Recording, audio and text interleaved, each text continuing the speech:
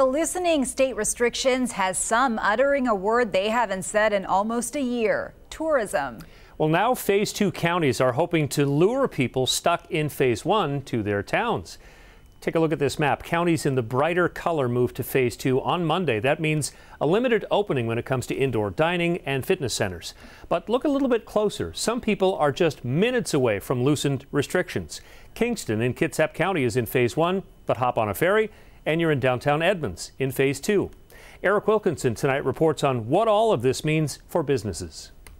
Snohomish County will be in Phase 2 come Monday morning, and the city of Edmonds is just a short 30-minute ferry ride from neighboring Kingston, which remains in Phase 1. And those folks will be welcomed here with open arms and warm indoor seating. The table is being set for restaurants to take an important step toward getting back to business as usual. We will be able to bring back more employees and increase the staff hours. Jeff Barnett runs the Salish Sea Brew Pub in Edmonds. When indoor dining was banned last year, he turned his dining room into a merch shop. Now that people are being allowed back inside at 25% capacity, he'll be able to add 5 more tables, about 30 customers at a time.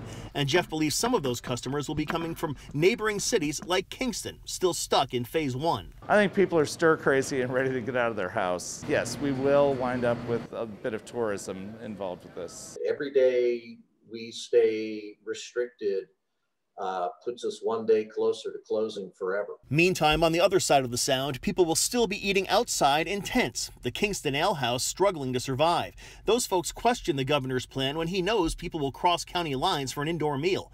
Owner Tony Clark just hopes his customers will come back. I would just say, hey, if you go over to Edmonds, have a good time. Please be safe. But think about us when you come back tomorrow and maybe come see us. Back in Edmonds, concerns of a different sort. COVID is still claiming victims. This popular Edmonds restaurant had to temporarily close this week after a coronavirus exposure.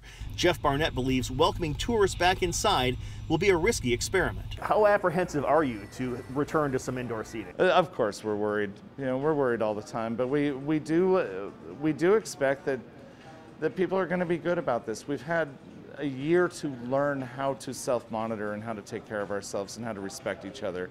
We should have learned by now.